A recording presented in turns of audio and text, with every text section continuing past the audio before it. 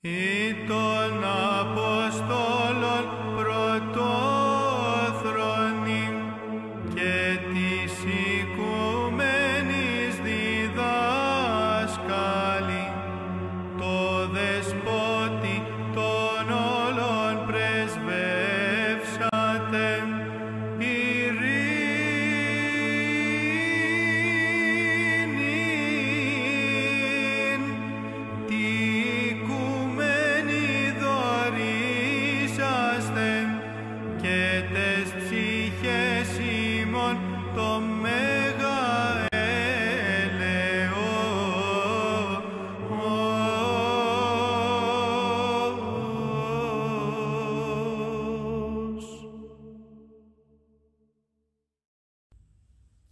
Hello, boys and girls. My name is Elizabeth Katsakis, and I am a Sunday school teacher at Saints Raphael, Nicholas, and Irene Church.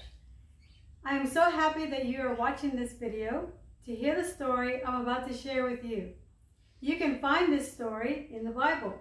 If you have a children's Bible at home, this story is called The Tower of Babel. Before I tell you the story, I would like to ask you some questions to think about. Have you ever won a race, perhaps at your school athletics, for those of you who are in school already? Or maybe you were the best worker in class, or you had the best idea, or you got the best marks in school. Perhaps you may even have won an award. How did you feel? Did you go around telling everyone what you achieved, how good you were? Or did you remember to thank God for giving you the talents to be able to achieve those things? Today's story is about how the people thought they did not need God's help to achieve great things.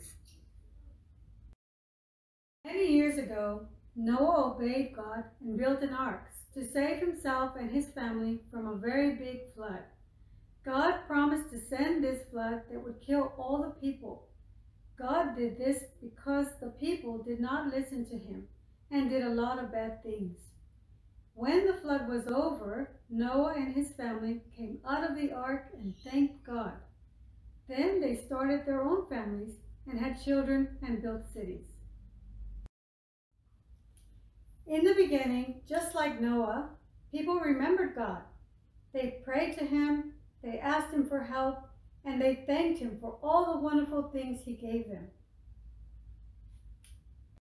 But as time passed, the people grew in their skills and things changed, so they started to sin again. They started to do the wrong thing. This sin led them astray, and they forgot about God and how good and loving he was. They let themselves move away from God and his will. People began to think that they knew everything and they could do anything and did not need God. One day, they thought about building a large tower so tall that it could reach the sky. Do you know what they wanted to do? They wanted to show God that they were more powerful than him and that they did not need him. They thought they could do everything without his help.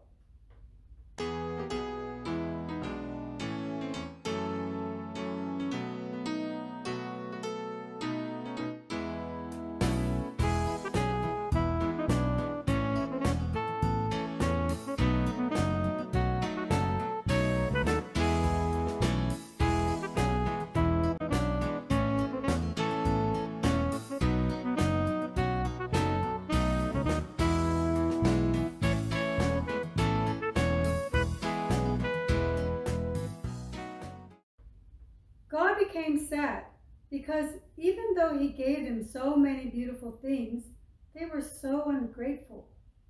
God decided to confuse their language so they would not understand each other and would not be able to build their tower. When one person would ask for a brick, another person would give him sand. When a person would ask for water to make mud, the other person gave him rocks. People became so confused with each other, they were forced to stop building their tower.